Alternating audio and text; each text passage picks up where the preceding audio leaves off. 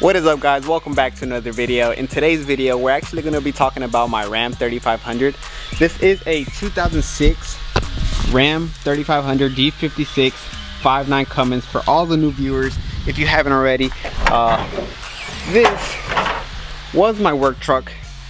Was my first work truck ever. I actually bought this truck about 2 years ago. Then eventually I got a 4th gen Cummins with a 6.7. But I want to go ahead and review this truck for you guys, because this truck is actually one of my best trucks on the fleet, I think. It has literally never let me down. The worst problem that I've ever had with this truck is actually the clutch going out, and it did sit for about maybe 6 months after that happened. But either way, I just let it sit. I sent it to a shop, got it fixed, and now she's running up again. It's been about maybe a year since she's been running again, and she hasn't skipped a freaking beat. I do want to go ahead and give you guys a little co-start, but before we do that, don't forget to subscribe, don't forget to like, and don't forget to hit that bell notification, guys, so you guys know exactly when I post. Let's get it, and let's get this video started.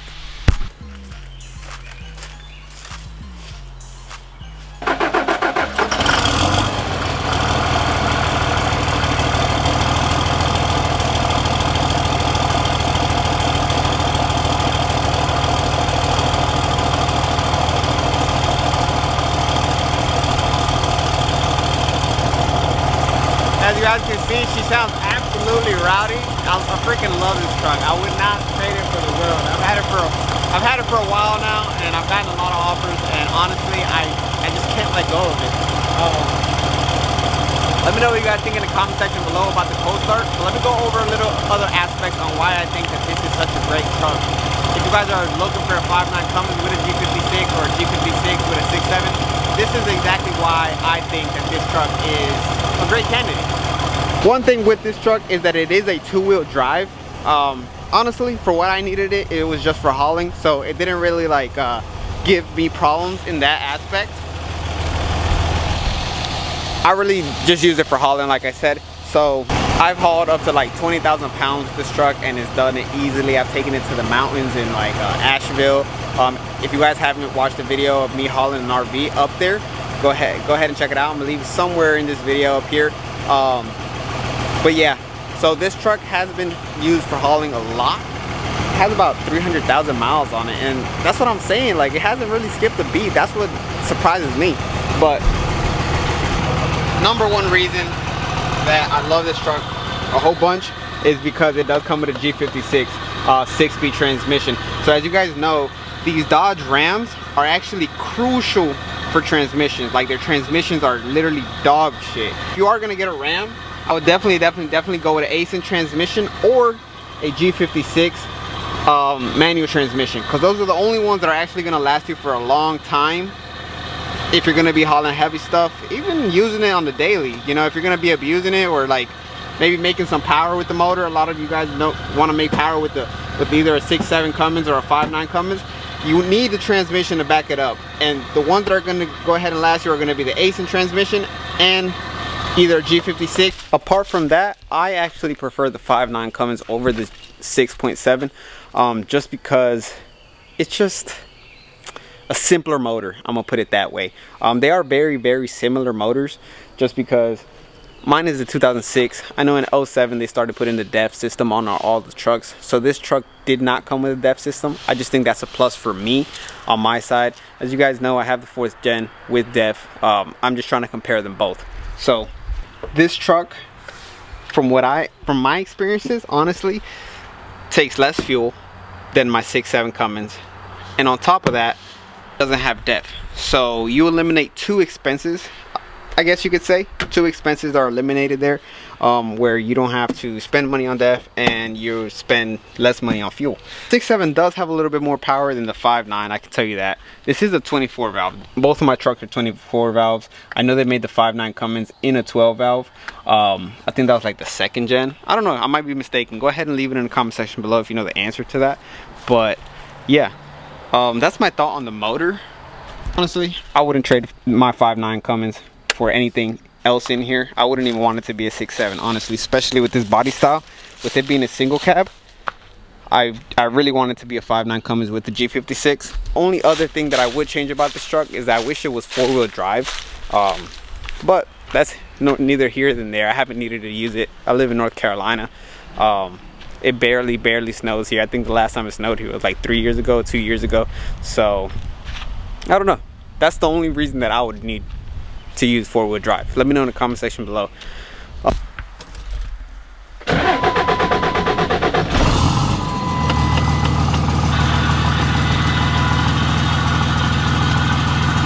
Guys, if you have any idea what that sound is in the transmission, it sounds like a sludge sound.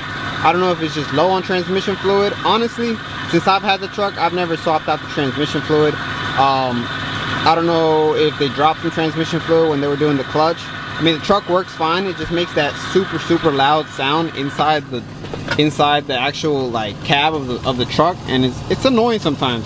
It quiets down once it warms up though. She does need a little wash, but everything apart from that, I did wash. All this stuff is from the trees that have been falling, but when I did park this truck, it was washed.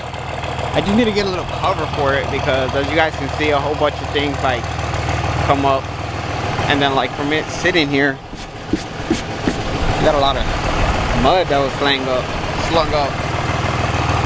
When it rains, all this stuff right here turns into mud. So for me moving the truck around and stuff is just like, you know, that's how you know it's been sitting for a while. Look at those spider webs. God. I did go ahead and replace the headlights with some LED ones. I think these look fire. Let me know what you guys think in the comment section below, but I feel like it just makes it look so much more aggressive. And I still do have the stock ones. If you guys need them, hit me in my DMs on Instagram. I would definitely go ahead and give you guys my stock headlights if you guys need them. Honestly, I don't even use them, but it's just a little rig, you know what I mean? I love this freaking little rig. It's so sweet. All right, let's go for a little POV drive with you guys. Hopefully I can make this happen with one hand, since it is a manual. Shut up. If I leave the lights on, it'll start beeping. But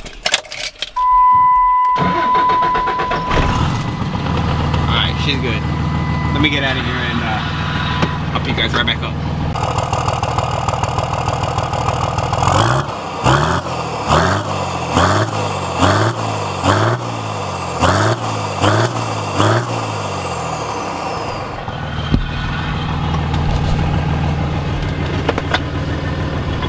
So on this truck, first gear is pretty much second gear, because your first is low, and if you go into low, I'll show you what it does.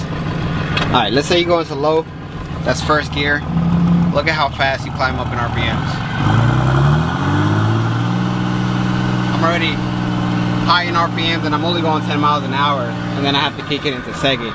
So honestly, I always just come out on second gear, use that as my first. I always use low gear if I'm just hauling heavy weight. Let's do a little POV drive here.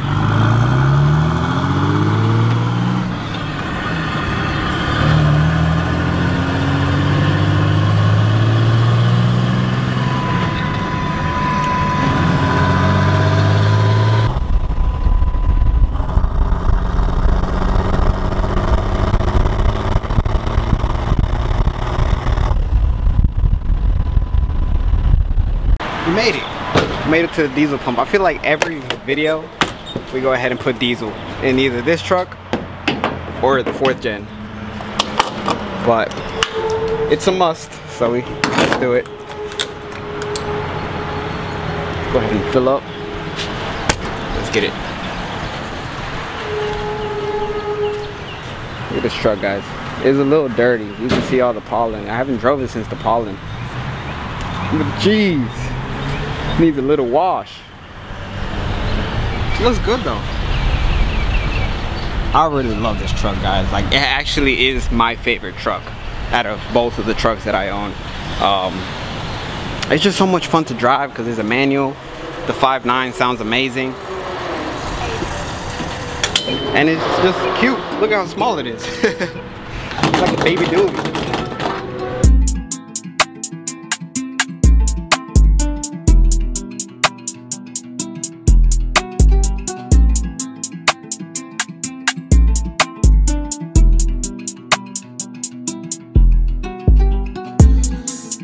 I came to Smoothie King to get acai bowl. Just ate it up. Now we're gonna head back home and let's get it. We're still in the old baby dually. Woo! She sounds spicy.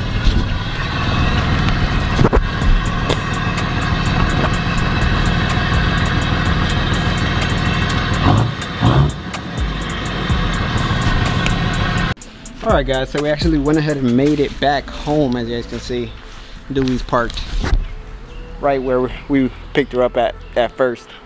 This is actually where I'm at in today's video. I know it wasn't too much, it was just more of like an informative video. If you guys have any questions at all, don't hesitate to go ahead and leave them in the comment section below.